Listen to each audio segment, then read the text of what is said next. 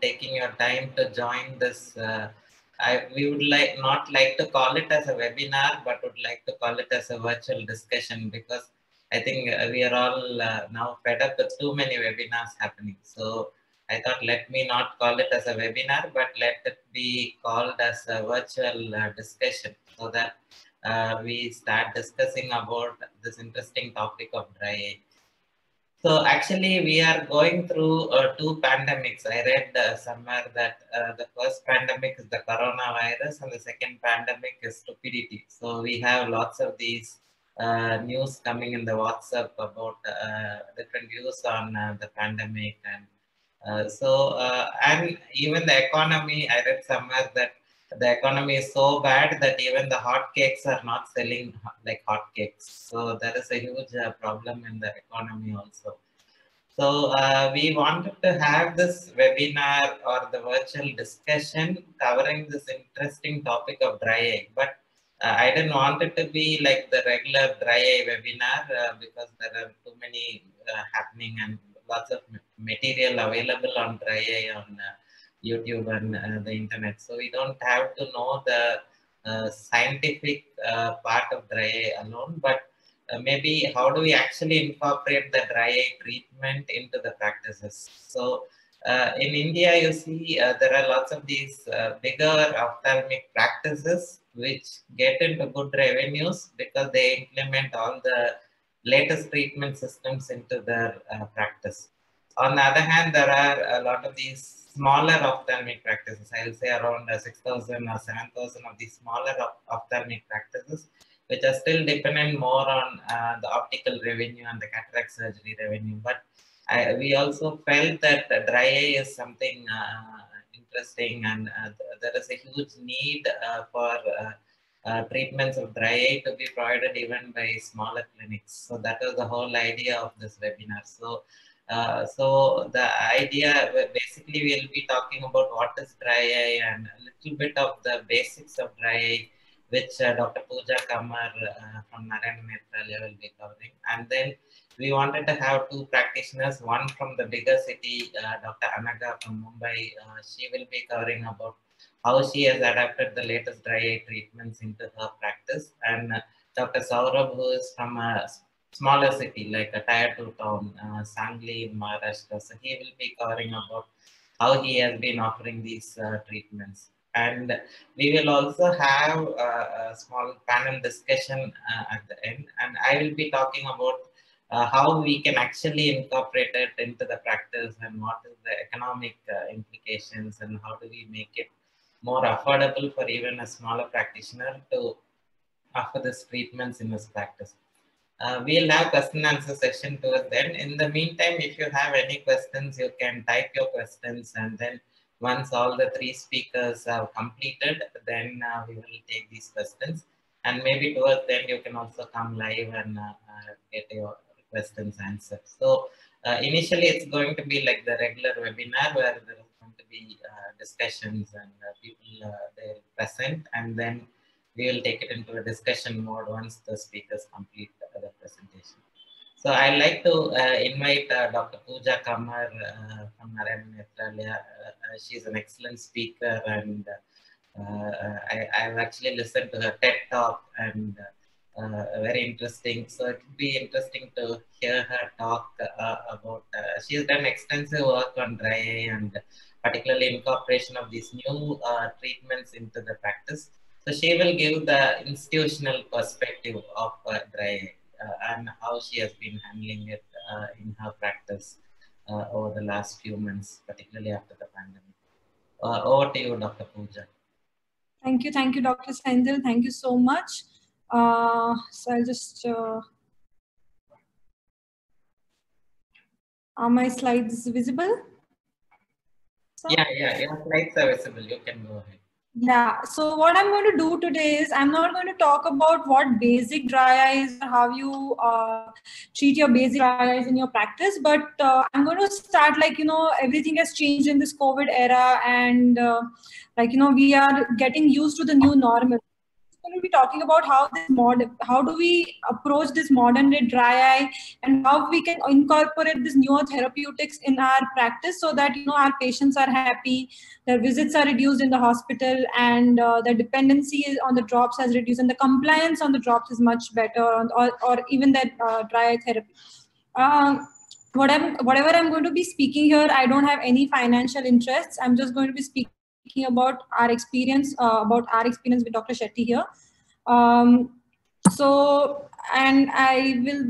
what I'll be trying to do is I'll be trying to cover a lot of basic stuff.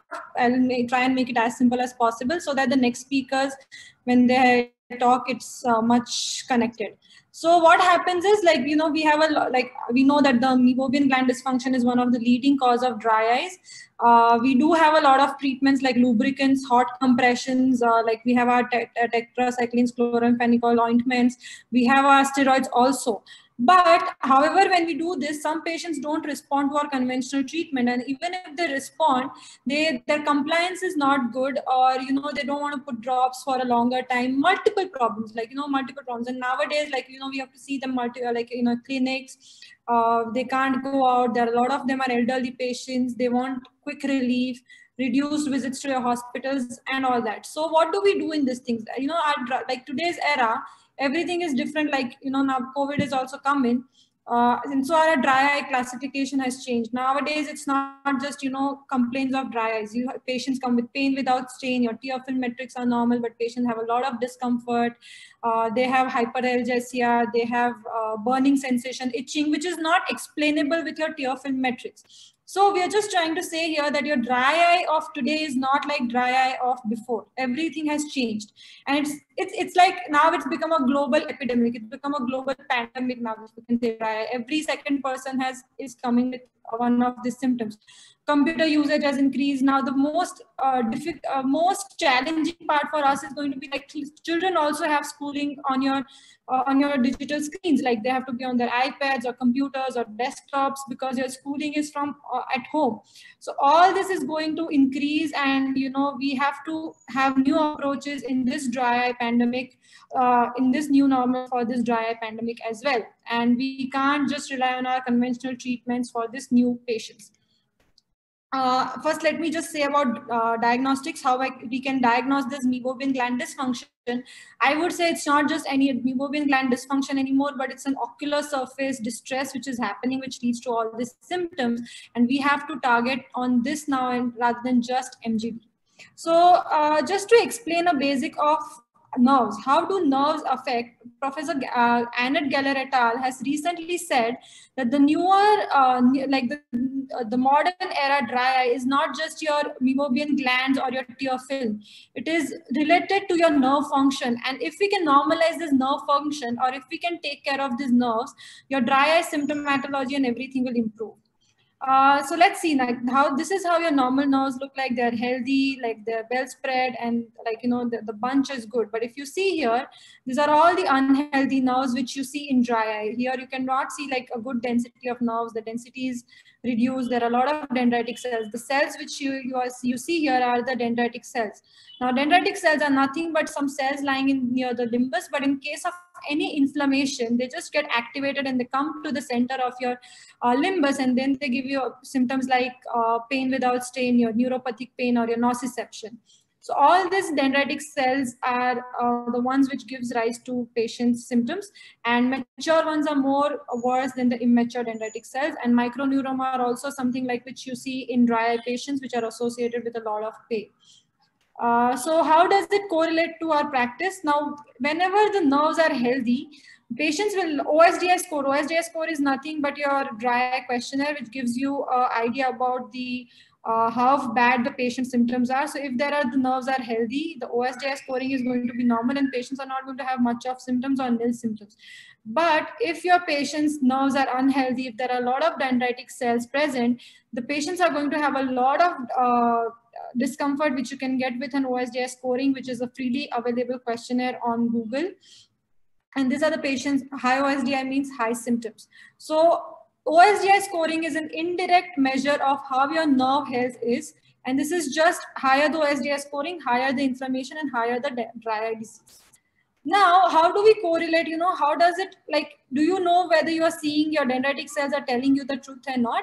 What we did was we just correlated it with our tear biomarkers. Now, in tear biomarkers, you see multiple type of cells, but the predominant ones are the pro-nociceptive and the anti-nociceptive. Pro-nociceptive are the ones which give rise to pain, and the anti-nociceptives are the ones which prevent pain. Now, if you see in patients who don't have any dry eye disease, you hardly see any markers present, like your pro-nociceptive and anti-nociceptive factors are in balance. But in dry eye disease, there is a high imbalance of this pro-nociceptive, like this pain markers and the markers which control pain. So the markers which lead to pain are much higher, which are seen in this dry eye disease than the other arm. And what happens is when these markers are very high, in your Meibomian gland dysfunction, there are obstruction or hyposecretion of this tear lipid layer, which leads to tear film instability, which makes your ocular surface under stress. There is a lot of desiccation and hyperosmotic stress present on your surface, which leads to a lot of abnormal cytokine and chemokine production. And that is why all your patients have abnormal inflammation and nociception. So 60% of the patients which you are going to see in your practice are going to be the ones which you can treat with your conventional treatment. But there are now 40 to 50% of patients which present with a lot of discomfort, nociception, which is pain, inflammation, discomfort, burning sensation, which are not going to be benefited with your conventional treatment. So these are the arm of patients which you need to really look upon. Why is this happening? The third is biochemical markers. Like, you always, even though you treat your patients with your whatever therapeutics or newer dry eye therapies, you also have to keep the vitamin D and B12 in check. Now, if my guys might be wondering, like, vitamin D is not something, half of the Indian population will have it less. Yes, agreed. Half of your population is going to have vitamin D or B12 less, but it is again correlated with a higher discomfort scoring and more inflammation. And if you don't treat this low vitamin D or B12 levels, then whatever treatment you do, you give drops or you do one of your dry eye therapies, the patients are not going to respond well to the treatment. And, these are going to be a refractory dry eye disease cases. So along with treating them, it's also important to take care of D and B12. And now we all know that vitamin D is very nicely correlated with your cytokine storm in COVID as well. So, it's not just a small thing, it's a very important factor which you should see in your clinics as well. The second thing, we don't know, or a lot of us have seen, is like a lot of patients come in our clinic when they, complain of a lot of burning sensation, itching and all that. And doctors nowadays are facing all that, I myself have started having all this burning sensation, dryness complaints more. Why is that happening? It is probably because of the mask. Why because of mask? Is because I'm just going to come here. Your breath is coming towards your eye. There is an altered respiratory parameters. Whenever you have an altered respiratory parameters, there is an enhanced evaporation of tear film, which leads to dryness or inflammation, which leads to a lot of stress on your eye, and which will lead to discomfort, pain, disease progression, and altered, even if you do your cataract surgery or refractive surgery in this kind of patients, there are going to be an altered surgical outcomes. Now, this is how your normal cell looks like. But when you wear a mask, when you have any of such abnormality or hyperosmolarity present here, these are all your Golgi bodies, which normally see in your eye. You see here, there is no cells present here. There is hardly any Golgi bodies or anything present here. So these are how dead your hyperosmolar cells or the surface looks like. So it's very important for us to treat these patients with mask also, and give them a healthy surface. So this is, I'm just going to skip this because it's just the schematic of how the mask wearing can help your surgical outcomes or can affect your dryness. So now let me come to, in today's era, if you treat these patients with refractive surgery, what will happen? Now, there are patients who walk in your clinic, difficulty in AC environments, or they have a lot of contact lens intolerance, their OSDI scoring is high. What if you go ahead and do a refractive surgery? Now, this is the patient 1 with no complaints. This is the patient with 2 with a lot of complaints. These are how healthy the nerves are, and these are how unhealthy the nerves are. And these are the molecular markers, which I have discussed previously. Now, if I operate on this patient, any surgery like LASIK, PRK, or SMILE, I'm not just saying this based on some hypothesis. A lot of work is been done in my PhD, which I defended last year. Post-operatively, if the inflammation is higher, the healing is going to be all the way altered. This is how your normal healing is. This is before surgery. When you do a surgery, your nerves at 3 and 6 months are healthy. However, if there is a lot of inflammation present preoperatively, your nerves are like this. Post-operatively, they are going to be even worse. The healing is going to be abnormal. And clinically, what you'll see in the patient is this one patient which have no complaints before surgery are going to have a normal healing. But this is the patient with healthy, lot of complaints like discomfort, contact lens intolerance, or not comfortable with mask, or after wearing mask, the complaints have increased. They're going to have like DLK kind of a picture on day 1 or 1 week. Abnormal healing of the nerves, which will have a lot of epithelial irregularities post-surgery, which will lead to an abnormal quality of vision. The quality of vision post-surgery is going to be very bad, and these are the patients who are going to be unhappy and going to bother you a lot. And long-term, in PRK, you can have haze, in LASIK, you can have ectasia, and in SMILE also you can have ectasia if you treat on this kind of patients. And how does it impact your cataract surgeries? Everything normal, fundus is normal, your cataract is normal grading, your topography is normal, your epithelial maps are normal, your tear film metrics, your dry eye evaluation is normal. Based on all this, you go ahead and decide to do a multifocal IOL for the patient. Post-operatively, a well-centered IOL, but however, the patient complains of a lot of post-operative glare. Now, what is the missing link here? What is happening here? Like, why is the patient having a lot of glare in spite of having everything normal? So if you see here, these are the 2 patients, patient 1 with no complaints, patient 2 with a lot of persistent glare with a well-centered IOL. And a poor vision breakup time. If you see here, this is just a representative image of this patient having a lot of poor ocular surface. Digging deeper, this patient has a lot of abnormal nerves compared to the patient who doesn't have complaints.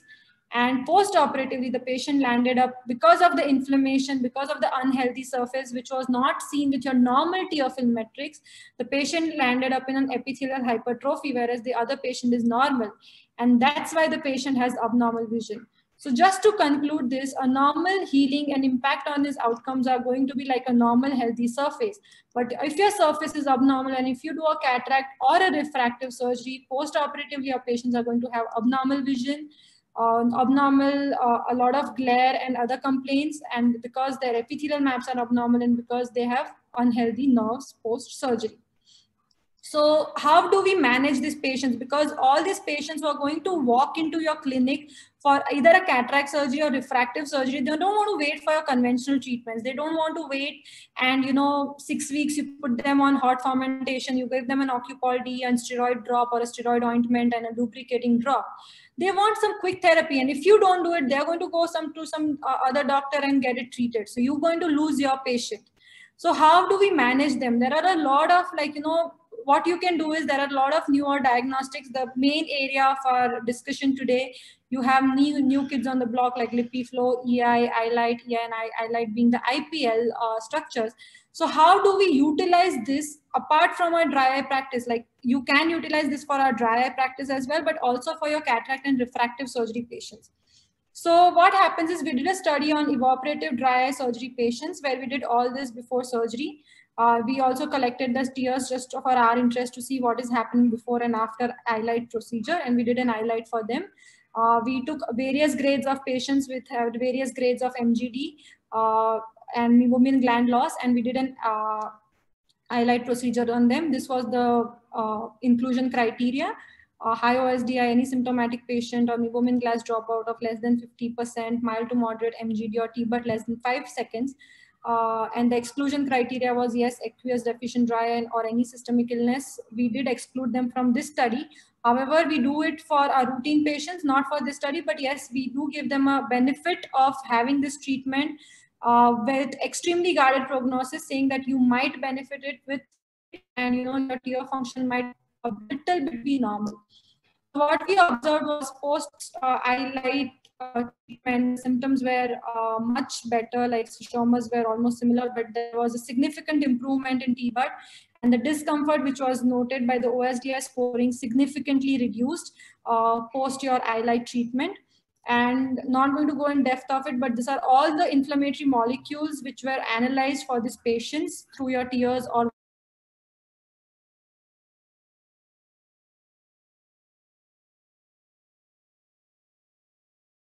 all these inflammatory molecules which were there on your ocular surface, suggesting that yes, this treatment acts much better. Now, a lot of people keep on asking us that, there are a lot of treatments, which treatment is the best, which is a better treatment or which is not a better treatment. So what we did was we took 3 arms, like touchwood, we did a comparative study with LipiFlow and EI. Also, EI has a similar principle like iLight, but yes, EI doesn't have a mask on it. iLight has a benefit that it has a mask associated with it. So how does mask help you? I think Dr. Anaga and Dr. Saurabh will cover that part. I'm not going to go much into depth, but mask, recent literature has been showing that it shows 50 to 60% of improvement in your mild to moderate diseases. If it's a moderate or high grade of MGDS, you need both the mask and the this thing. But if it's a mild or moderate disease, you can give a benefit of just the mask to your patients. And we evaluated all these parameters before and after the procedure. And what we found, and we just saw that symptoms, improvement in T-bud symptoms and the Meibomian gland functions were more. So, and this is what your ideal treatment would be, the discomfort becoming less and your improvement in tear film stability. What we found was that LipiFlow has been there for like more than 10 years now. However, iLight had equally good results, like iLight and EI had equally good results in terms of your T-bud and your discomfort, like your other procedures. So it behaved equally well. We just don't use this treatment for our dry eye patients, as I mentioned. We do a lot of this iLight therapies for our patients before cataract surgery, because as I said, with MGD, today's newer generation patients don't like to wait. So we do it prior to cataract surgery or refractive surgery, or even for our keratoconus patients who have a lot of inflammation. We do it a week before and we plan their surgery after a week. So that safety period is there. Even if the patients are contact lens intolerant, don't have any significant MGD, we give one of these treatments to the patient. Your glaucoma patients are intolerant to their medications. Like they have a lot of preservatives in the medication, and that reduces the compliance. And they have a lot of this discomfort and all. You can also give one of these therapies, this iLight to your glaucoma patients with explained prognosis, because that, their ocular surface health improves, their discomfort reduces, and that's why they have more compliance to their drops and their lifestyle becomes much better. And as mentioned before, aqueous deficient dry eye, it's a relative contraindication. I would not say it's an absolute contraindication. It's a relative contraindication because you can always say this patient, they have some amount of gland problem also. And we know that this therapy helps in improvement of your gland morphology and the structure. So you can do it with an explained prognosis, saying them that, this will help you and make you feel better just to improve your compliance to the life. So this iLight or an IPL therapy is not just restricted to your Meibomian gland dysfunction. These are wide varieties which we have tried in our clinic, which we routinely do in our clinics for our patients, and then take them up for surgery or give them a better lifestyle post-surgery. So how do we judge? So this is what we do. Yes, all your patients are not going to respond to the treatment. So how do we judge the outcomes? There are first group of patients who are going to improve both symptomatically and your metrics are going to improve. There are 3 sittings. However, a lot of people ask us, can we do a repeat treatment? Yes, you can do a repeat treatment after 6 months if the patients are doing good and if they responded with the first treatment. There are set of patients going to be like, you feel that your tear film metrics, your T-bud, OSD, everything has improved. But patient says that, I don't feel anything. I feel the same. These are only like 10% of the patients, because 80% of your patients, in our practice, improve with first sitting also. However, we tell them to take all 3 sittings, they improve with the first sitting. But 10% are going to say it's not improved. It just means they have a lot of inflammation in their eyes. Keep them on medical treatment, and if there is no improvement, you can repeat a treatment again. There is no inhibition. This doesn't lead to any side effects. So you can repeat the treatment. Sometimes we as doctors are under confusion because patient says that they are feeling very good, but we don't see any difference in our T-bud or any values. Here also just keep them on anti-inflammatory drops, and be at ease, going to improve eventually, and you're not going to have an unhappy patient after 1 or 2 months in your practice. And here also you can repeat a treatment in 6 months. Only cases, there are patients where there are going to be no changes in symptoms or metrics. So here you will have there's you would probably avoid a repeat treatment here because they're still going to be unhappy, and then they'll come and binge you that give me my money back, this didn't work, and all that other reasons. So these are the patients where you just keep them on conventional treatment and don't repeat a treatment. So to conclude, patient selection is paramount of importance. Symptoms are as important as signs. It's dry eyes is not just about signs like Teofin metrics. You have to concentrate on your symptoms as well. Patients can feel symptomatically better even without corresponding change in signs.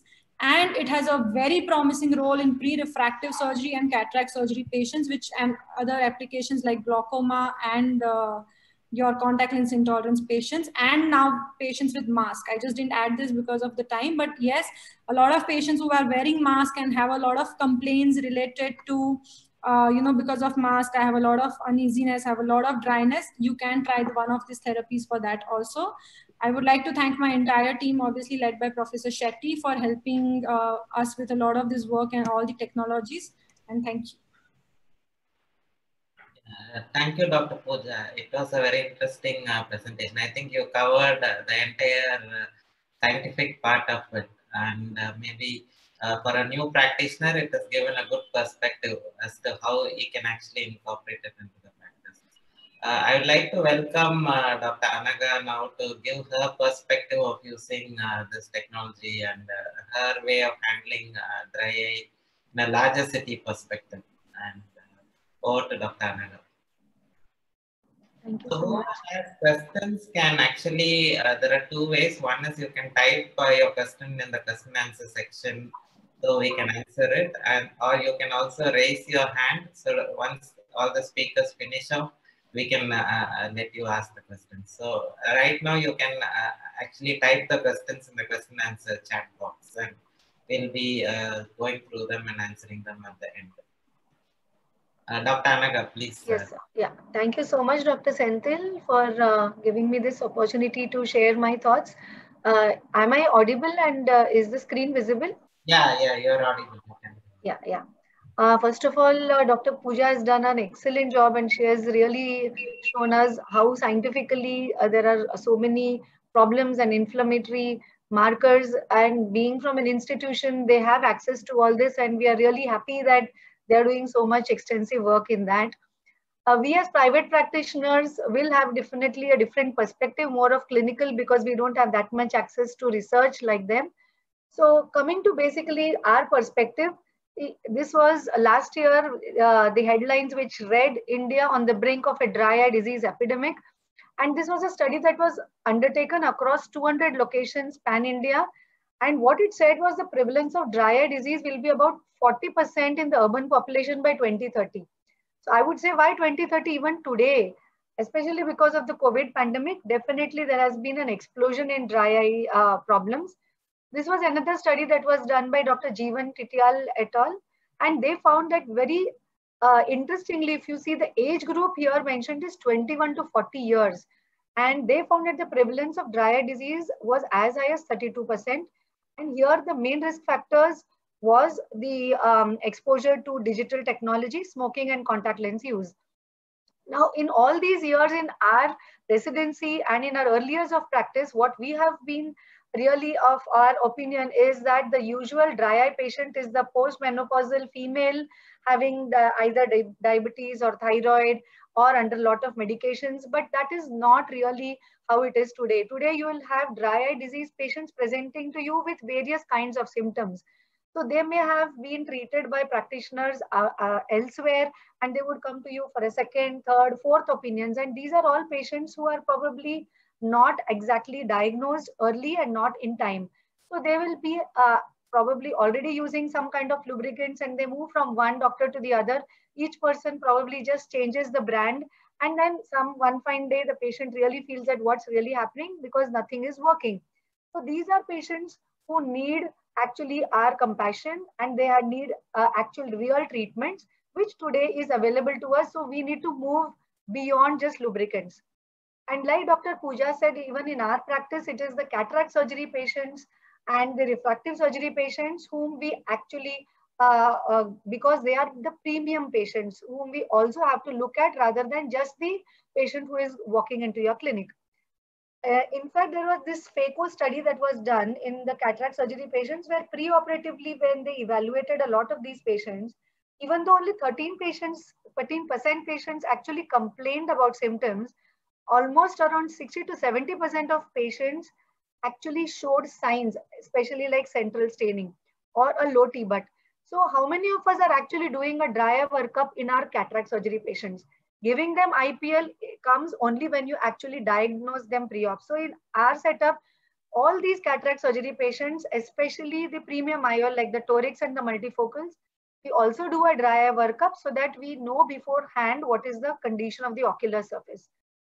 A lot of these patients could be 6/6 and 6 and still keep coming back to you with complaints of pricking.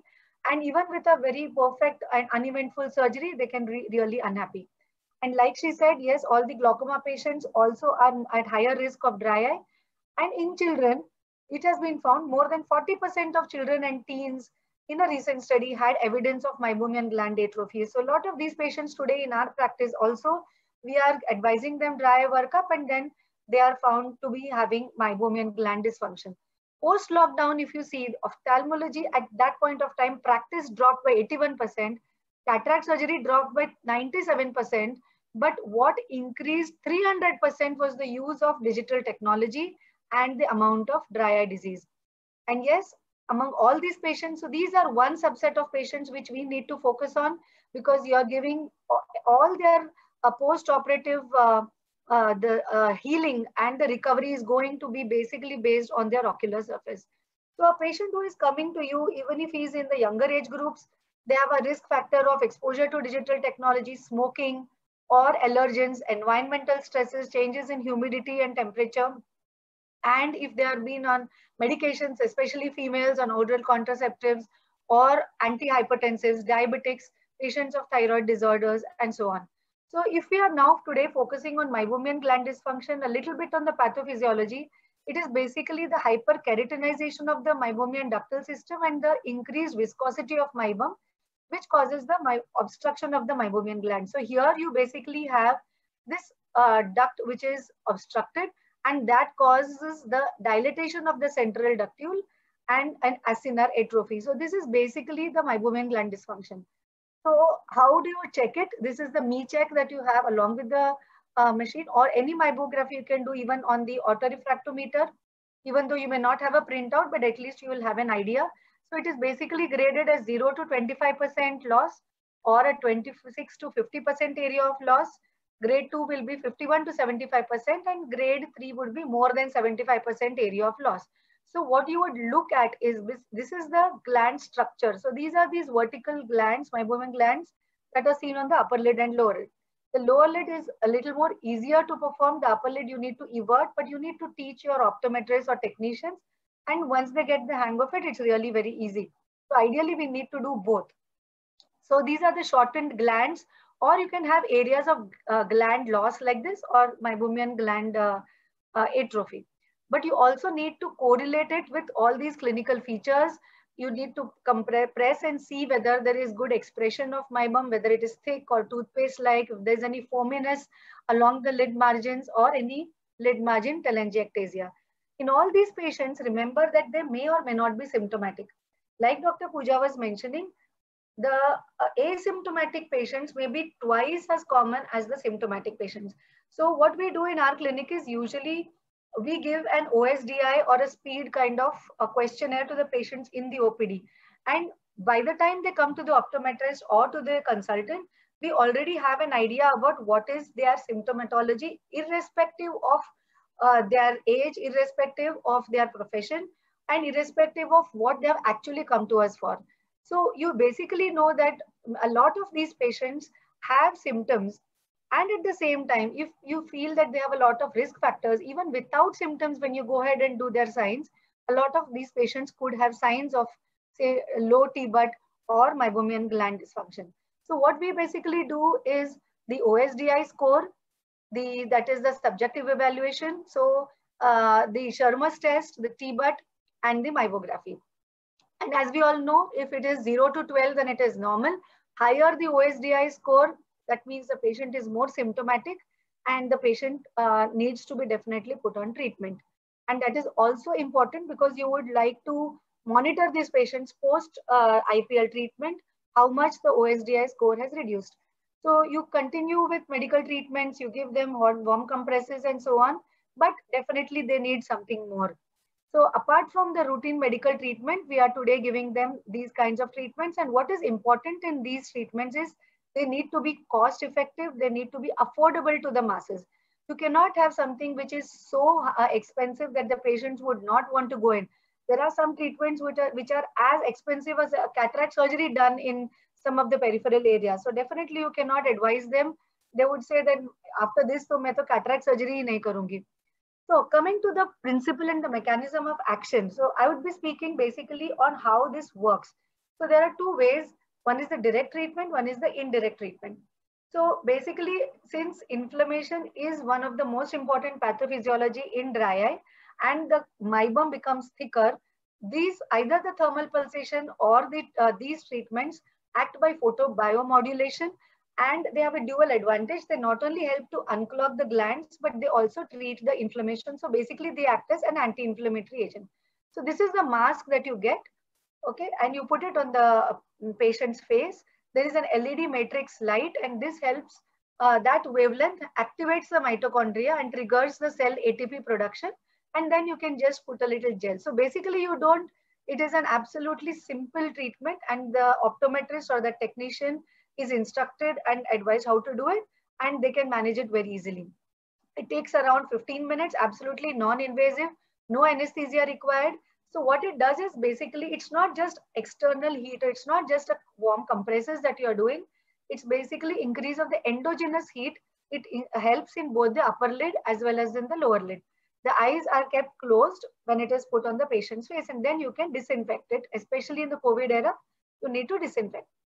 So because of the increase in the endogenous heat that penetrates through the Meibomian gland, it also liquefies the fat, and then you also along with it, you do the compression and then you do the Meibo expression. So that helps in the treatment. Then coming to the second part of the treatment, which is the intense pulse light therapy or the OPE. So that is the area that you are using. You put a protective shield on the patient's face. Here again, no anesthesia is required, no gel is required. In certain other machines, gel is required. Here, there is no gel required. So there are these bursts of light which just take around 2 to 5 minutes. So how do you decide on the power required? Basically, you go on to the MGD and the amount of pigmentation or skin pigmentation of the patient. The treatment surface is around 12 centimeters square, and there are these 5 areas where you actually give these flashes. So these are on the periorbital areas and on the cheekbones. Now, how this works is basically these are pulsed lights. So there are these telangiectatic vessels along the lid margin. So the chromophores in the hemoglobin capture this pulse light, and these telangiectatic vessels are closed down. The pro-inflammatory cytokines are reduced, the bacterial load is reduced, and they also help to stimulate the neurotransmitters. All this helps to improve the lipid flow. So the lipid layer of the tear film basically increases, which is the basic problem in the evaporative dry eye disease. So you help to improve the T-butt. So usually what we say is there are 3 sittings required at 15, 30 and 45 days. But in our practice, we go step by step. So there are many patients who are so happy by the first sitting, they say we would now want to wait. So with time, we have realized that sometimes we tell them, okay, let's see after the first sitting. If we are not feeling better at all, then definitely we go in for the second and third. Now, sometimes these patients come back after 6 months or 1 year with these problems, which are recurrent. And if this happens, then we need to repeat the treatment. Side effects are really very, very uncommon. At the most, you may have some kind of redness, tenderness, especially in dark skinned patients. And yes, it is definitely cost effective, especially compared to LipiFlow. And some of our colleagues who are using, we know that definitely patients are not really very comfortable paying up so much. And a very few contraindications like pregnancy and photosensitivity, or if there's any active eye infection. Now, what is important is a lot of literature have shown what are the changes that occur after this. How would you monitor them? So for example, in this study, which was in 2016, what they found was the subjective OSDI scoring was better. And they found that this was a very safe procedure. And here the patients underwent 4 IPL sessions. So each of these studies have different number of sessions that they gave to the patient. Now, this was another study which showed statistically significantly reduced symptoms. So this is not only symptoms, but also the metrics like what Dr. Pooja was saying. So this was another study. This was done in 2018, which was a multi-center study of IPL in refractory meibomian gland dysfunction. So what they found was the Meibom grade, the lid margin abnormality scores, the breakup time, and the conjunctival fluorescein stain. All of this improved along with the symptoms. So all this is important, both the symptoms as well as the signs. This is another study which again showed how the meibomian gland secretion quality, expressibility along with the symptoms improved. Now this was our own data. Actually, this is a 6 months old data. There are patients added after that, but we have not yet updated on this.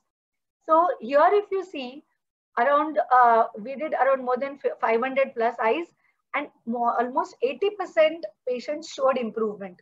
So now when we explain to the patient, we tell them that there would be around 10 to 20% of patients who may not improve, but that doesn't mean that you should not take the treatment. Definitely 54% of patients showed more than 50% improvement, which is very, very high. And remember that this was just 1 week after the first sitting. 1 week after the first sitting. Now we called the patient again 1 month after the first sitting. And here we found 71% showed improvement. And out of that, almost 68% showed more than 40% improvement. So, you know, after the first sitting, when the patients are so happy, a few of them would say that we don't want to go in for the second and third. If at all we feel that there is a resurgence of symptoms, we'll come back to you. How else did we monitor? We also checked their T-BUT, their OSDI score, and their meibography. So like, for example, this was a young patient, 37-year-old. He showed 50% improvement in symptoms. Okay, but if you see the pre-IPL and post-IPL T-BUT, the T-BUT improved from 2 to 8 seconds and the other eye also 3 to 8 seconds and very minimal change in the meibography. This was another patient, a 69-year-old female, 60% improvement in symptoms. And if you see the T-BUT in one eye, it changed, improved from 5 to 8, in the other eye it didn't. So which only goes to say that symptoms and signs, either one of them may improve or both may improve. So it is not necessary that everybody would respond in the similar fashion. Now, some of these patients also gave us very good feedback, which I would like to share with you. Now, for example, if you see, these are some of the Google reviews that they gave. 2 months suffering from dry eye, have taken IPL treatment, having better results. This other patient has said pricking, itching problem. Now, for example, a patient coming with itching. Now, unless there is a gross allergic conjunctivitis, you know that many times dryness can present as itching. So these patients need to be also looked at from a dry eye perspective. So this was a patient whose problems and itching and symptoms reduced. Now these are other patients, 80% positive results within a month. Another patient who said 60% improvement within a week and not feeling any of the difficulties. Vision also has improved. In fact, I remember there was a multifocal IOL patient whom we had done a dry eye workup pre-op, and post-operatively vision was 6/6 and 6. Within 1 week, he came back to me and said vision has dropped. We saw the vision 6/6 and 6, everything was normal. And then since we knew that the ocular surface was not really good, he had refused treatment pre-op. We gave him an IPL treatment at that point of time, and within a week's time, he improved. So then this is another patient, 50% improvement. So basically all these patients have shown improvements in most of the cases, at least in 80%, which is a very significant figure. So this is some other results also, and here they have given 4 treatments, 1 to 4 treatments, 4 to 6 weeks apart, and speed 2. So you can have different kinds of questionnaire also. There were few studies where patients who have not shown improvement with LipiFlow have been given IPL treatment and it has shown improvement. Again, if you see if there are any changes or improvement in the Meibomian glands meibography post IPL. So these are microscopic changes, so they may or may not show changes. But some studies have shown that these are the stem cells. Earlier they could not enter the acini, but now after the treatment, because we can penetrate the acini, probably regeneration of the Meibomian gland could occur. But this is something which we will need to see more in detail. So we need to explore whether there is a possibility of reversibility of Meibomian gland atrophy and how long it will take. So to conclude, this treatment definitely has very good efficacy, showing great results. And it is a new modality and definitely something more that we can offer to all our patients, in whom till date only lubricants was what we had to offer. And even in our setup, we have found that aqueous deficiency patients don't really respond so much. So I have stopped actually promoting it for the aqueous deficiency patients. Otherwise, it works really great. So this technology is really put MGD management on the fast track. Thank you so much for your kind attention. Thank you. Yeah, very interesting presentation. I think the dry eye is a very common problem. It's seen even by a smaller practitioners. So basically, your presentation showed how it can be actually applied, and it was quite interesting because it was new for me also. First time I'm seeing how this treatment is being done. Now I'd like to call Dr. Saurabh Patwardhan to a good friend to talk about his experience of this treatment in a smaller town, maybe a tier 2 kind of a town, how he has applied this treatment in his practice, and then over to Dr. Saurabh Patwardhan. Thank you, Dr. Senthil, for the opportunity to speak. And I'll be sharing, and most of the basics are already covered. So I will just focus on my experience with this technology. Yeah, so I work not in tier 2, but it's a tier 3 city. But it doesn't matter because all patients are precious, and we need to use the best technology which is available to us. And I will not go through the basics because it has been already covered.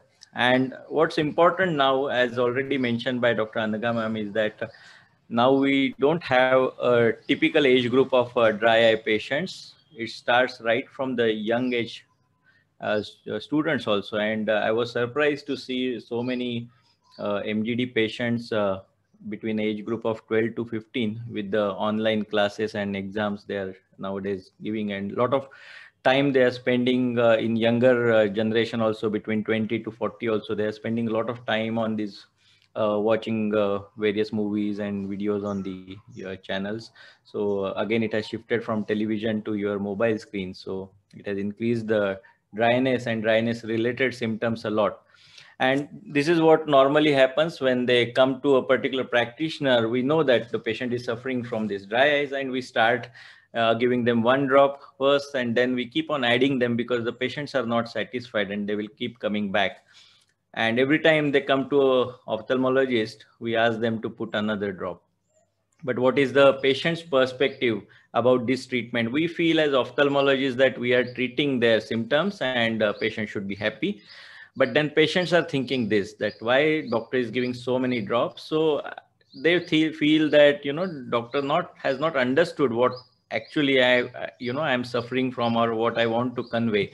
So that's the natural, reaction from these patients. And they then start the doctor shopping from one to another doctor, and every doctor will give them same or similar drops, ointments, and some medicines.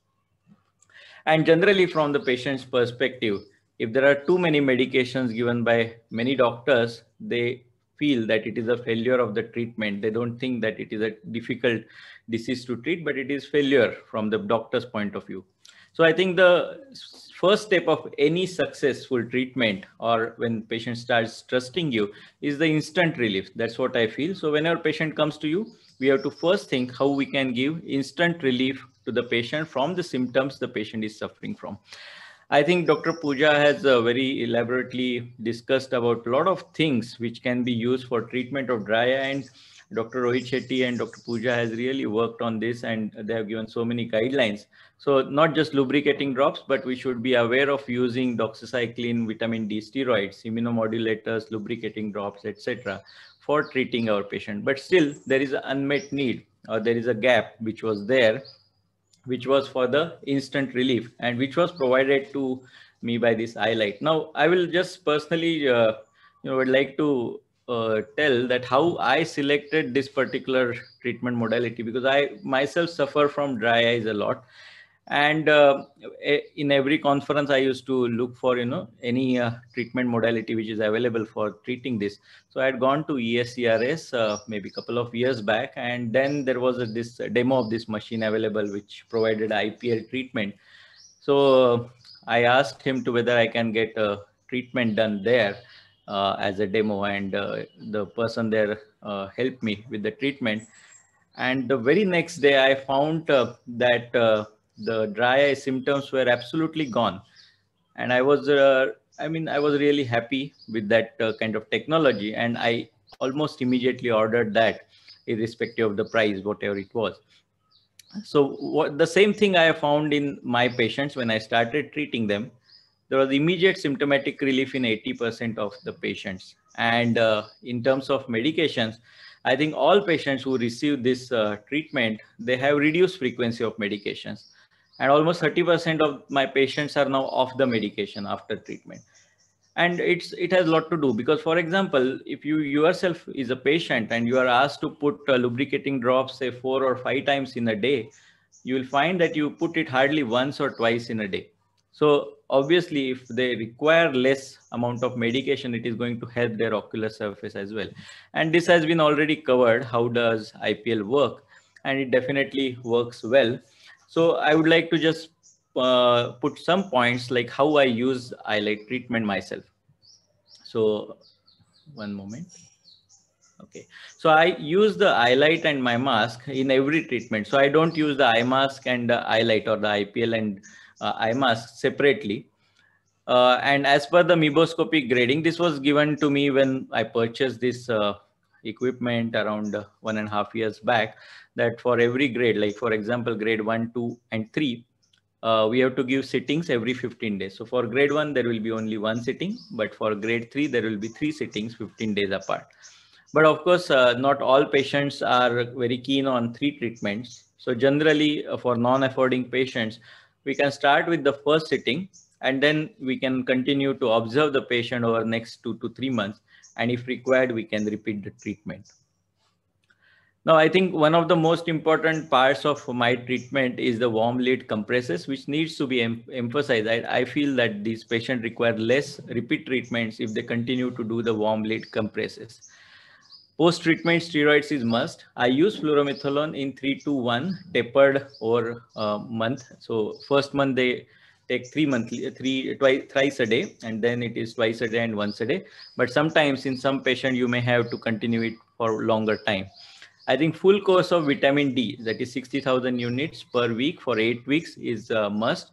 And in case of severe deficiency, you can also think of advising patient injectable vitamin D. Omega-3 supplements, including dietary advice like walnuts, almonds, fish, etc., has to be told to every patient. Now, if the Meibomian gland disease is active, you can see the lid edema there, and patient may have inflamed eyelids or conjunctiva. In such cases, I always start the patient on full course of oral doxycycline, 100 mg BD for 2 weeks, and then followed by OD for 2 weeks. Sometimes I repeat this treatment. So irrespective of whether you are using this IPL technology or not, you have to continue your drug management for these patients to have much better effect. And lubricating, you can use any drops. And you can start off with 3 to 4 times in a day for first month, and then you can start tapering as the patient gets less symptoms as far as possible. This is, I think, very important, particularly because you are charging the patient for this particular 15-20 minute treatment. So we must have a well-groomed and well-trained technician. The technician should be at that time should be informing patient about what the precautions the patient must take. Also should be attending to patient's queries at that time. If you keep your very junior technician or untrained person, sometimes it creates problem, because patients feel that they are not being taken care of well. Though there is nothing much to do for the technician, it's a very easy job. Still, we should have the best of the business for there in the clinic. Then for the pre and post refractive surgery, I think what we do here is that for lower T-beauty and abnormal meiboscopy, we perform 1 session of highlight and eye mask, generally around a week before the procedure. But if Shermer is too low, then in case I do not go for this treatment directly, but I start with cyclosporine and medical management for 2 to 3 months. And then I check for the improvement. And then if required, I again repeat the IPL treatment. Patient is always informed about need of repeat treatment after refractive surgery in those patients who have got preoperative dry eyes. Post-SMILE, none of the patients so far require treatment, but post-LASIK, I treat this patient after 3 months if the patient is symptomatic for dry eyes. In case of pre-op cataract, I think this is something different from Dr. Anagha ma'am, that I do not test for dry eyes in all patients of cataract surgery, because you can see that in meiboscopy, many patients will have some grade of Meibomian gland dysfunction, but not all patients have symptoms post-operatively. So we generally inform the patient, but we test or we treat them only post-operatively if there is symptoms associated with MGD post-operatively. Of course, for premium IL patient, you can look more closely and do the meiboscopy done. Now, in our clinic, meiboscopy is free of charge. So we don't charge, and even optometrists can order for meiboscopy. And that's, I think, good protocol to have, particularly those who are in the tier 2, tier 3 cities, where they have good volume of patients, but patient may not be affording. So because unless you diagnose Meibomian gland disease, it is difficult to tell patients about treatment. So I think keeping meiboscopy at very low charges or free like we do is a good alternative. So what are the secrets of these treatment modalities for dry eye?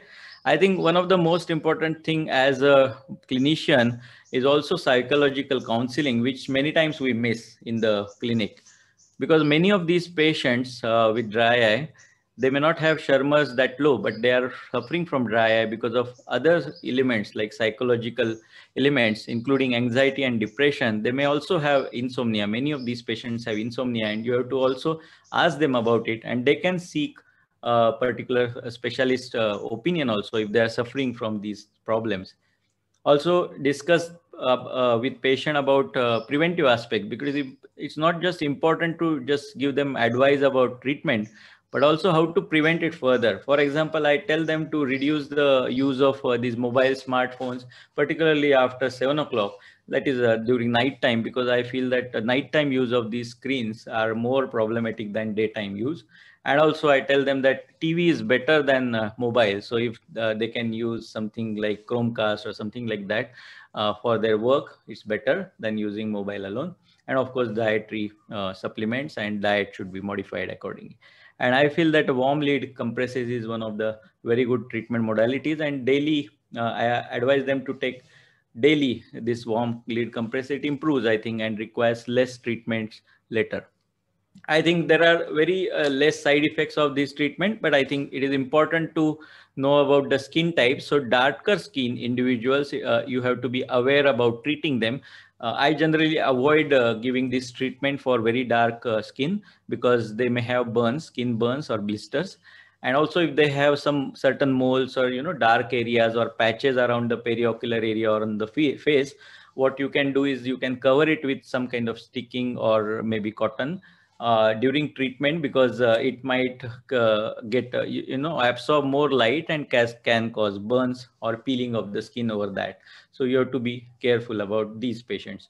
Also, I think aqueous deficient dry eye, if the patient has very severe aqueous deficiency, I don't find that this treatment is really very helpful, though of course, as has been mentioned earlier, you can give it as trial, but I don't find any of these patients improving drastically after the treatment. For aqueous deficient, it is not a primary modality of treatment.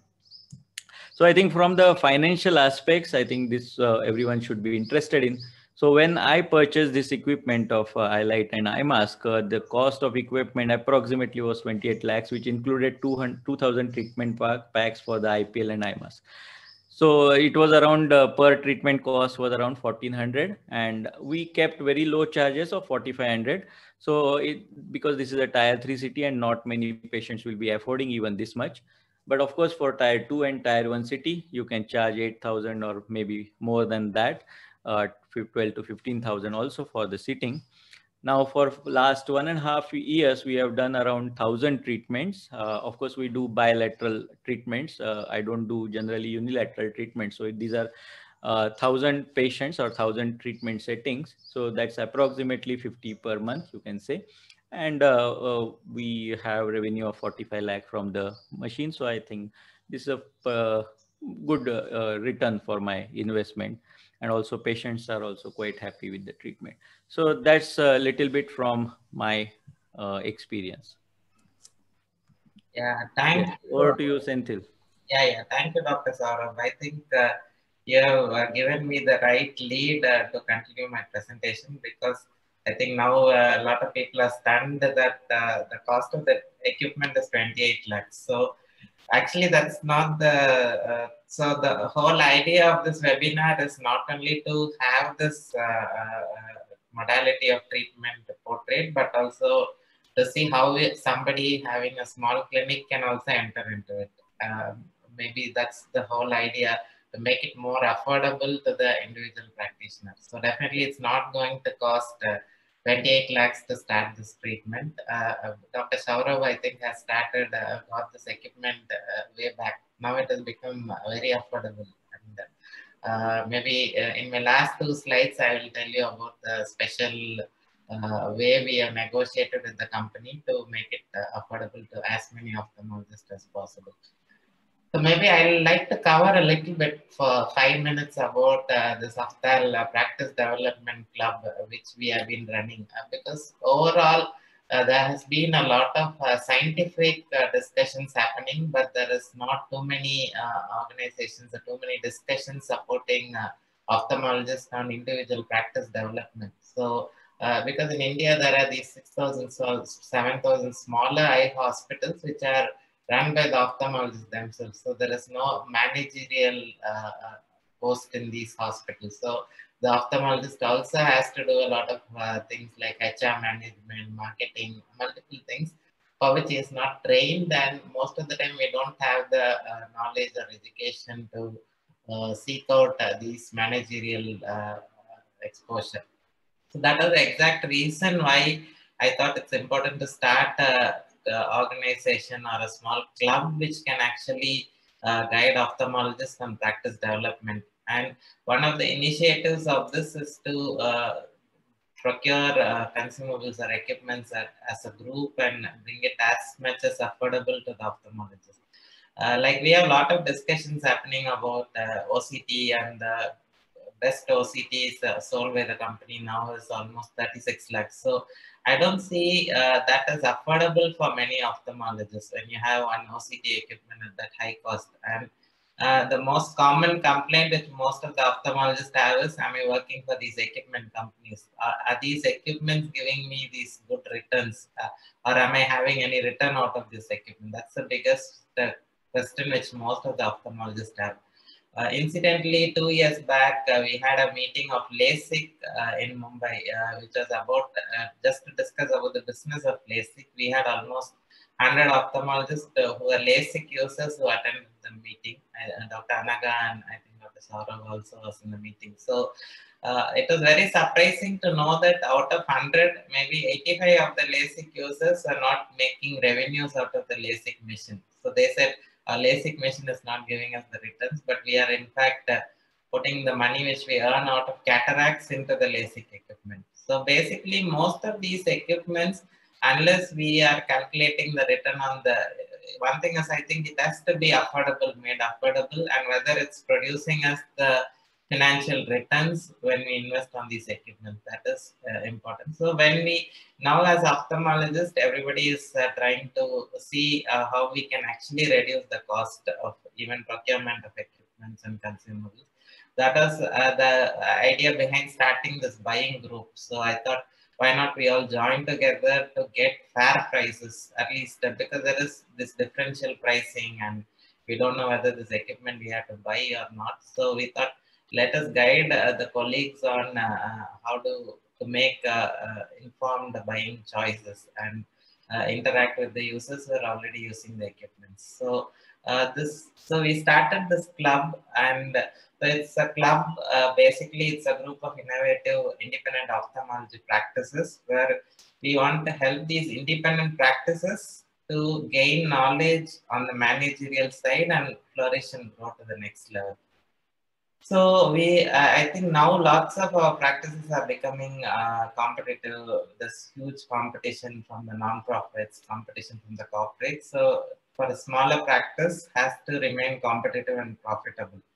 And we wanted to ensure that by helping them, by supporting them with services and products. So these are the once you become a member of this OPD club, so these are all the benefits. So you get access to the website where there are practice development resources and blogs on practice development, and we also have these WhatsApp groups where we have almost 2,500 ophthalmologists who discuss a lot of these practice issues day in and day out. And we also conduct the Ophthall conferences. And one of the bigger initiative which we have taken now is the bulk purchase support, where we want to support ophthalmologists buying equipments together. Because once we join as a group, it is easier to negotiate fair and better prices, as we have negotiated for this particular highlight equipment. So the companies are now willing to support this initiative. So we have started with Ophthall, and then the highlight. Tosh Pro has been very supportive of this initiative.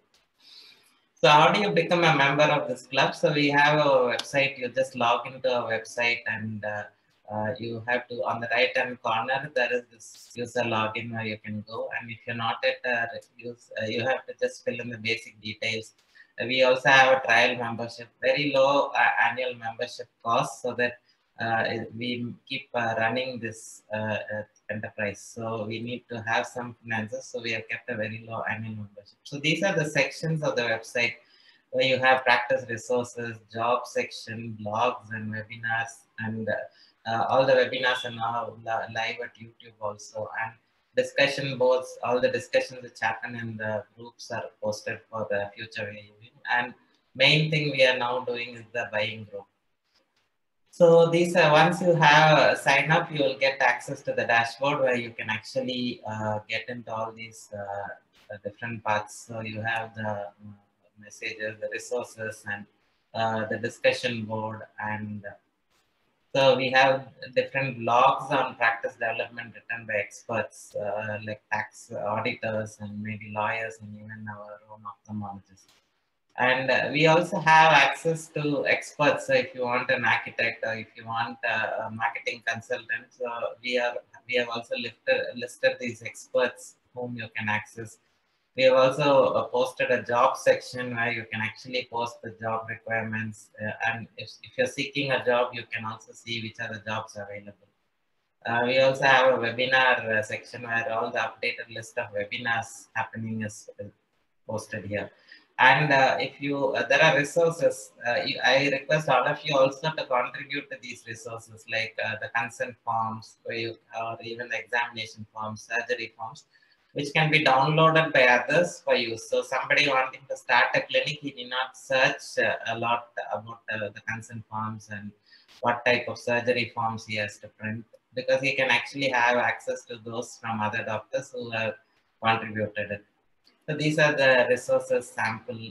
And so the buying group, you can become a member of the buying group if you want to purchase equipments. And now we have started a lot with equipments. So this is the dashboard where you can actually go to the bulk purchase center to place your buying request.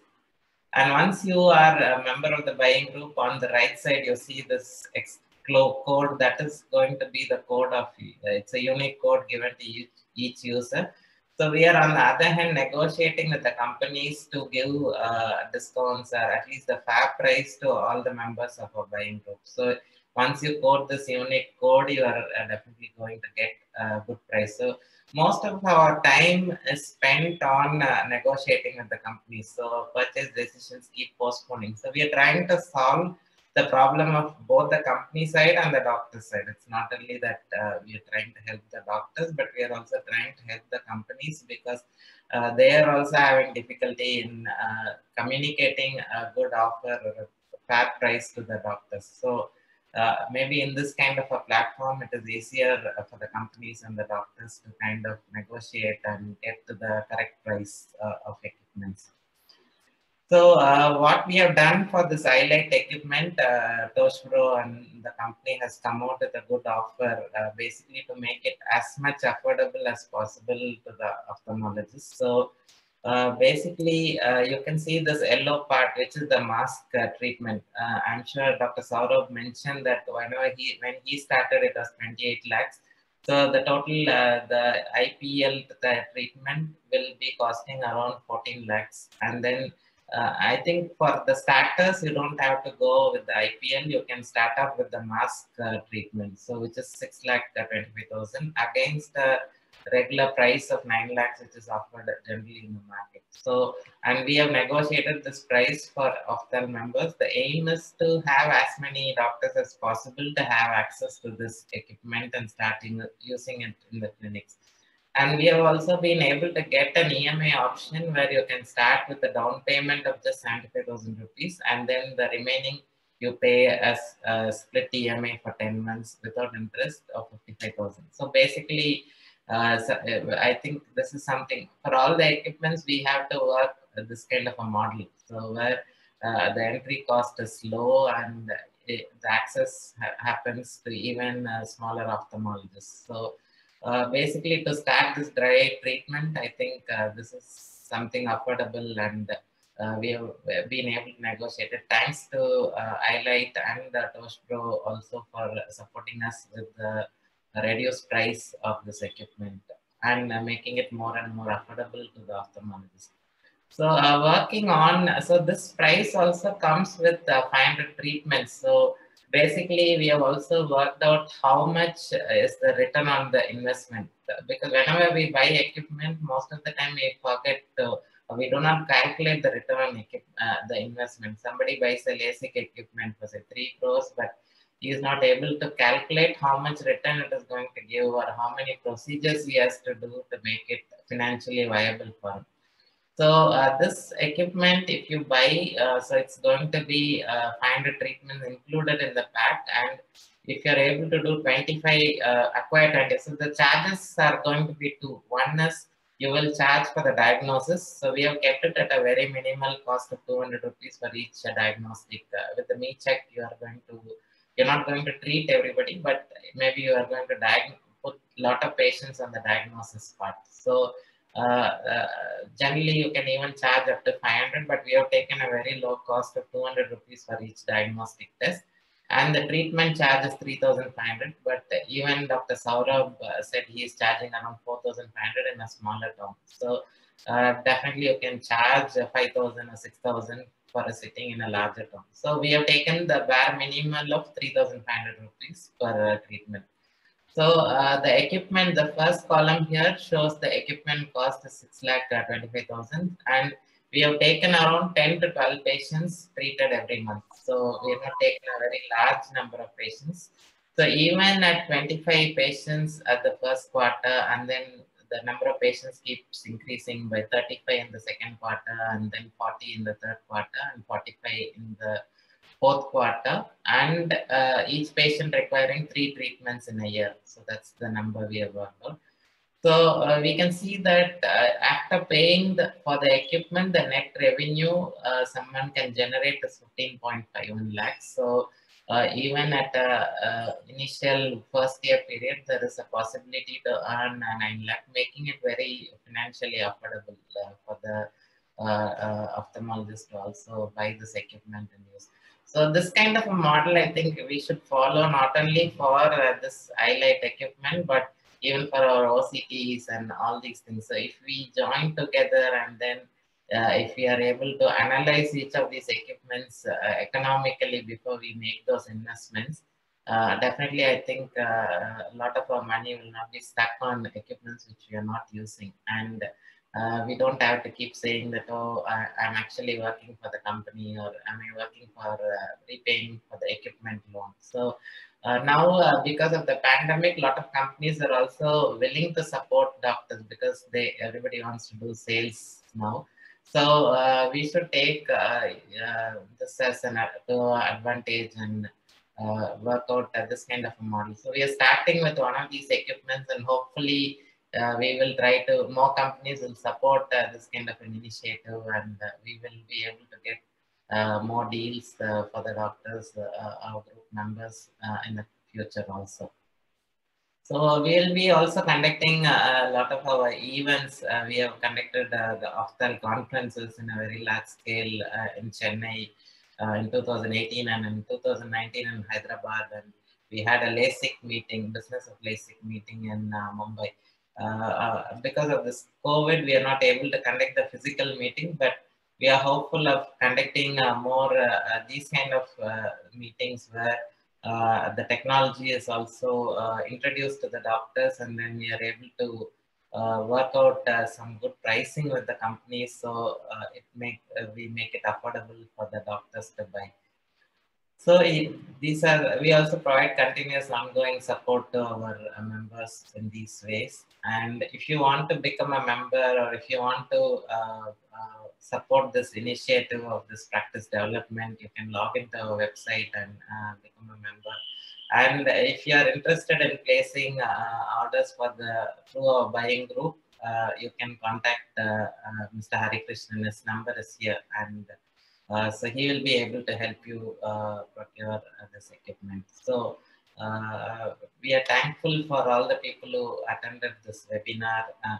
So maybe we will have, this comes to the end of my presentation, and maybe there are a few questions which we can take, and if somebody has questions on any of the presentations, basically you can raise your hand and we will unmute you and make you get answer for the question. So the first question is, what is the best way to treat dry eyes with goblet cell dysfunctions?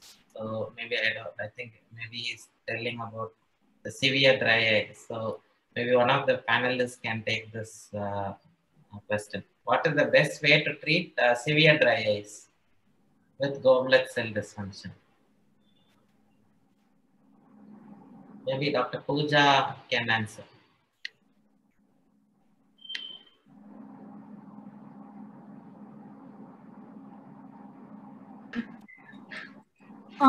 So our approach here would be different. First of all, to know the goblet cell dysfunction, it is in a very severe kind of a dry eye disease. It will be in an aqueous deficient dry eye disease. You normally don't see that in a Meibomian gland dysfunction. So these are the patients where you first have to, patient, it's a treatment under extremely guarded guarded prognosis, and you first have to probably tell the patient about what they would be expecting. You give them intense lubrication, you give them cyclosporin, and if it is definitely an aqueous deficient dry disease, so you have to probably do a punctal plug also here. So, and this is what we would do. So, the second, I think scleral contact lenses are also a good choice. Makes them symptom free at least. Yeah. Basically, you need to investigate the cause behind it. Like, for example, you may have these anti-glaucoma medications which are causing goblet cell dysfunction also. So whatever is the primary cause, that is actually the trigger factor that needs to be looked at. So an extensive systemic investigations needs to be done. So like everything, your immunological workup, you have to do your rheumatoid workup as well. And a lot of times, even if the patients don't have the symptoms of joint, or you have to do your test for Sjogren's syndrome as well. And a lot of times the patients might not have any of the pre-existing symptoms of rheumatoid arthritis or Sjogren's, but you still do an evaluation, and anything abnormal, you treat the patient along with one of your colleagues. And one more thing, this IPL treatment, in this context, IPL treatment will not work in such conditions.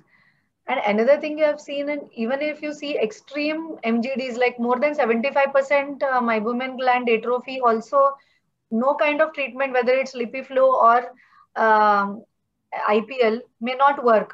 So if it is extensive Meibomian gland dysfunction, also you need to be doing it only with a very guarded prognosis. Yeah, that's what we agree with you, but these are the patients who are not going to respond to most of your treatments. They're definitely not going to respond to your conventional treatment like hot fermentation. So here what we do is, like, not all patients, but we explain the patients that, this is an option.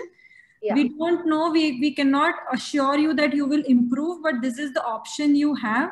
you get it done, at least some, like, because as I said, it's not just about opening up your glands, like your inflammatory markers also start washing out.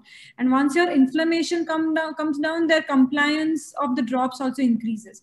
So it's like we tell them that maybe 2 to 5% improvement might be there, but this is you need to tone down their expectations, because see, finally, the moment they pay up, no, they probably expect a lot. So once you tone down their expectations, then these extreme dry eye patients usually sometimes have a lot of expectations, since they've already used drops for so many months and years.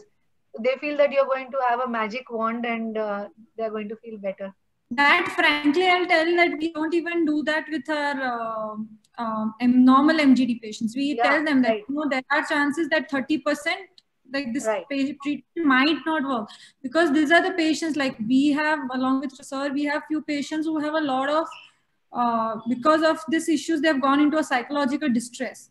Right. So even if we do the treatment, they're probably not going to respond. So we tell them that 30% there are chances that you will still need another therapy. Dr. Saurabh, wanted to ask you one thing. I think 30% is what we also found in our study, and that is what Dr. Pooja is also saying. In your experience also, have you found what percentage of patients it doesn't work? Yeah, I think in our experience around 20% patients. But then we are also very choosy about advising them. So we are not advising for aqueous deficiency, definitely. Right, aqueous deficiency is definitely. So for evaporative dry eyes, and particularly the screen related, and they improve drastically. For post-menopausal women, that's the typical age, the factors, they will have, they will respond, but very slowly. So they need medical management along with IPL. I think these are the not, or I would say, slow responders to the treatment. And we also tell all our patients that, even though we are doing this therapy, you will require your medical management. This is not to take you off medical management, but just to, your drop frequency will reduce. So Dr. Saurabh was mentioning, like, 30% of his patients were off. Do you all also put them off treatment, Dr. Pooja? Off treatment as in for, but what he... Yes. Do you stop the lubricants?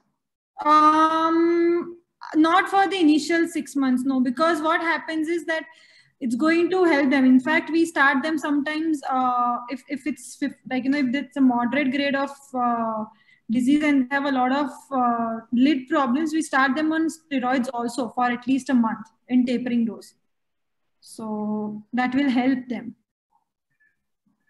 So the second question is regarding how much do you charge for one session? I think Dr. Saurabh said that it's 4,500 rupees for each session. So maybe if the others want to comment about it, you can comment. But generally, I feel the market rate is like 4,500 to 6,000 rupees for each session. That is what is being charged for the mask treatment. And then other thing is for the diagnostic, some of them do it for free, some of them do it for 200 rupees per diagnostic test, and I think some of them charge even 500 rupees. And the other question is now, will only the mask therapy work? So maybe the panelists can answer this question. Is it okay only if you purchase the mask? Is it? Because I spoke with Dr. Vavikar, so he said he's only having the mask therapy and most of his patients are very happy. So maybe will only the mask therapy work? Definitely, mask is an important part.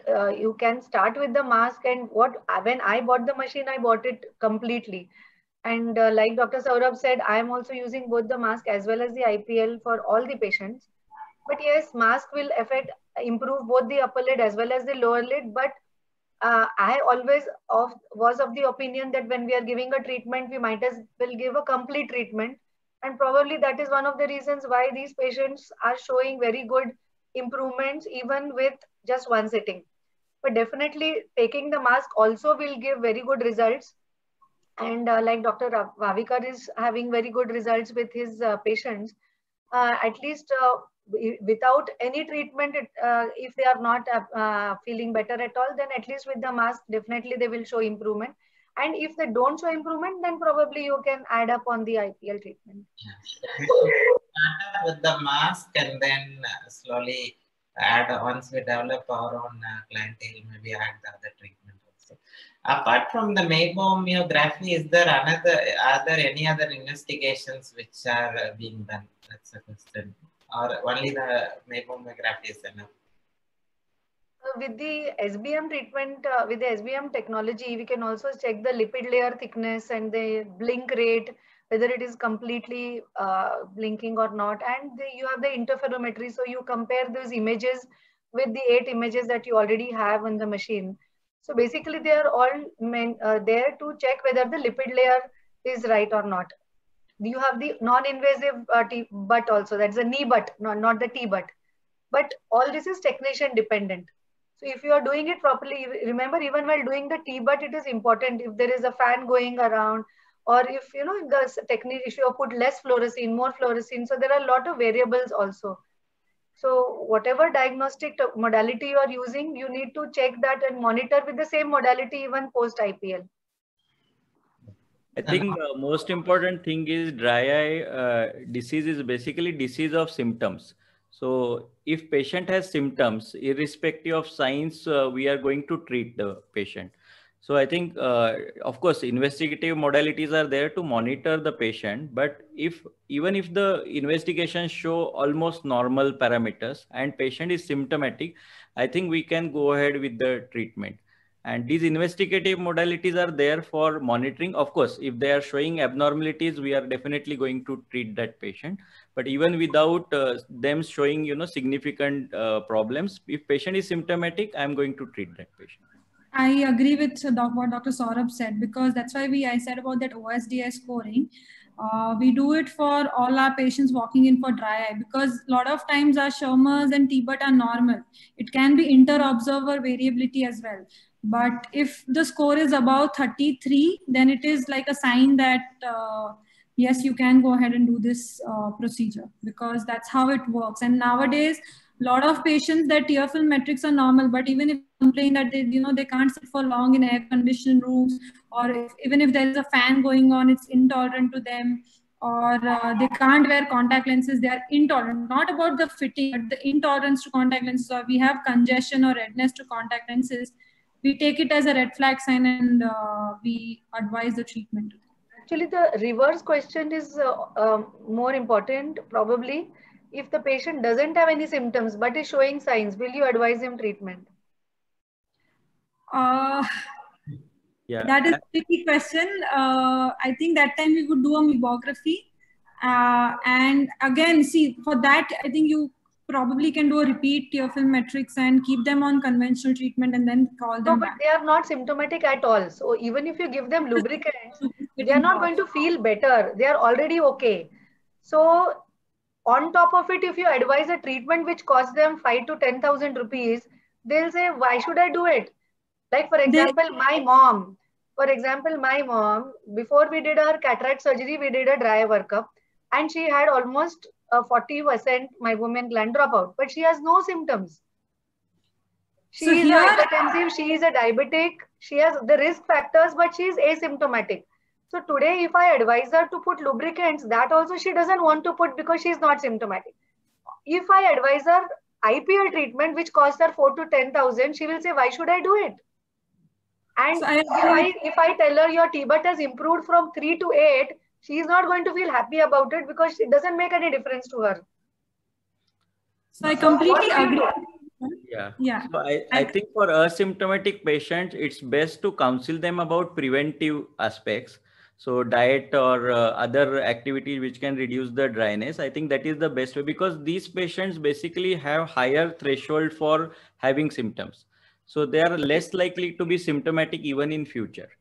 But of course, like as you said, in premium patient, you can tell them that in future you may have trouble. So you better be prepared and avoid, go into the preventive aspects for, in future, so you should not suffer. Yeah. So all these cataract surgery and refractive surgery patients, the moment they undergo surgery, now everything decompensates.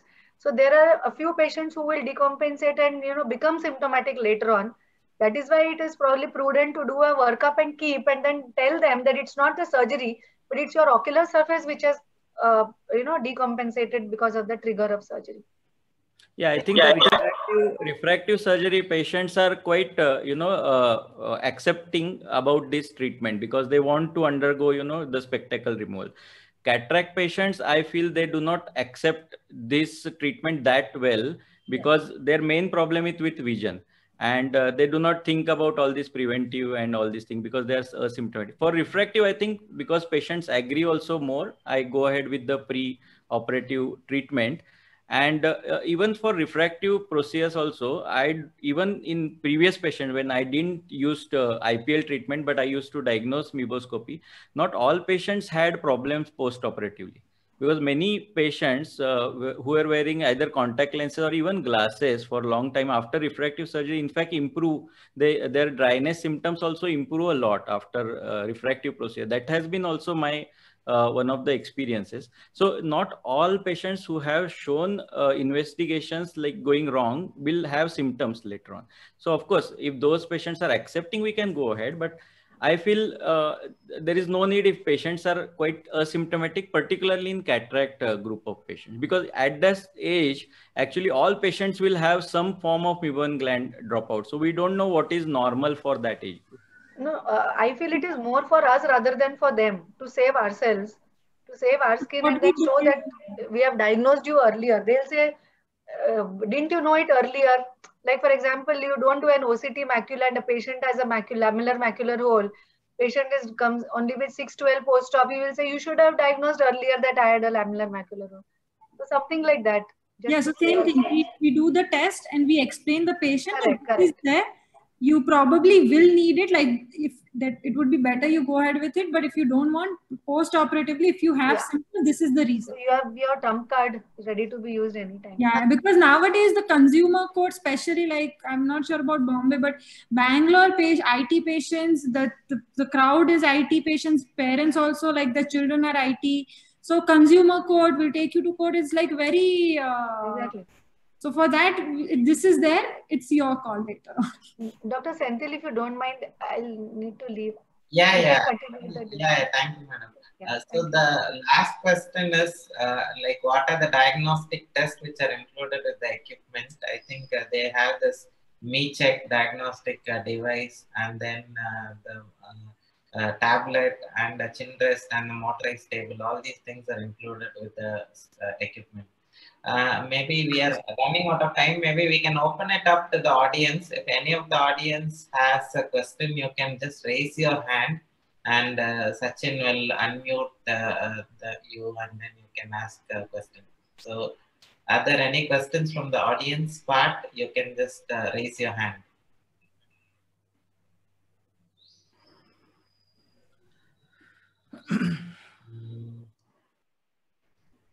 So I don't see. Maybe Dr. Ravi Matani can just you can Dr. Ravi can ask your question. Yes, sir. Is there something we can give to the patient as a printout, to show them that they have dry eye? Like, will we get a printout of the breakup time and the meibography, etc.? So to counsel them for the treatment. Dr. Saurabh, maybe you can answer that. I think there is a picture. You can take a printout of the thing. Maybe Dr. Saurabh or Dr. Pooja can answer the question, or Shanaz can also answer the question. Yes, Dr. Matani, there is a printout. It comes with the MeCheck, where you monitor, where you check the Meibomian gland efficiency. And at the counseling table, the printout goes along with the readings, and you actually show the color printout to the patient that, look, this is where your glands are missing. So it's a very vivid, nice image that you get as a printout. If you share your email address, we will send it to you. Okay, ma'am, I'll put it in the comments.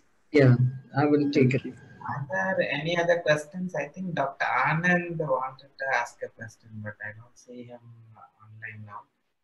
If there are any more questions, we can take it up for another maybe 2-3 minutes, or else I think we are already a little later on the time. We can. So, is there any question from the audience? I see a lot of audience, but maybe not too many enthusiasm.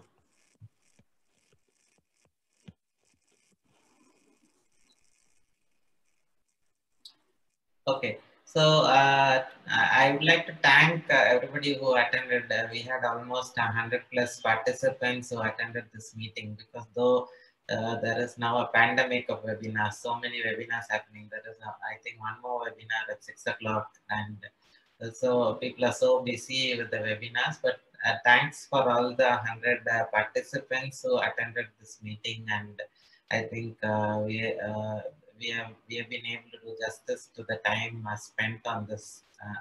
And if you're interested to know more about the treatments or to get in touch with the panelists, please feel free to do so. And if you're interested to procure the equipment also, kindly let us know, and we can see from buying group, and we can buy this equipment.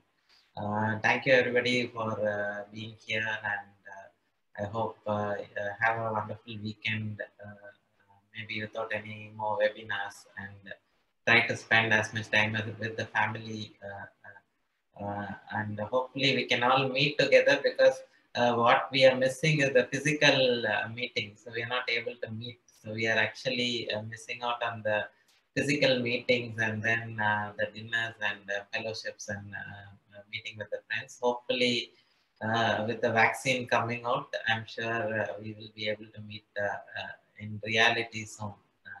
So we will be having more of these series of webinars. I will keep you updated in our WhatsApp groups, and feel free to contact me if you have any more requirements or any clarifications in this. And thank you very much for attending.